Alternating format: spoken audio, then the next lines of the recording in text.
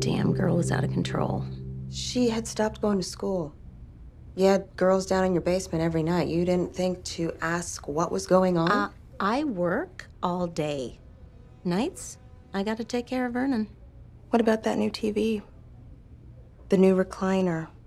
All of these pricey gifts just showing up in your house. Nikki's pretty enough. Maybe she got herself a boyfriend. It was none of my business. You're her mother. Do you even understand what happens to Nikki if she's sentenced as an adult? Yeah, I'm not an idiot.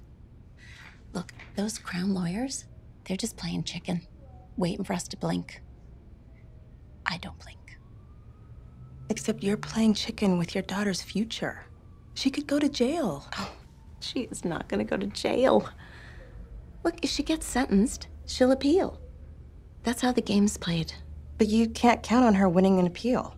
And we'll get a real lawyer next time, not some welfare lawyer. Mrs. LeBlanc, I am begging you not to gamble with your daughter's life. Write Nikki a letter and tell her not to change her plea so I can defend her. Please, she's sacrificing herself for you. Yeah, that ain't happening. Look, I got diabetes. Nikki's dad, he's a goddamn wreck.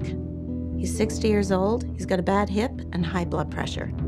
If we go to prison, we die there. They're not gonna put a kid away for long. With this judge, anything is possible. So, she gets out when she's 25. And that's when your life really begins as a woman anyway. Right?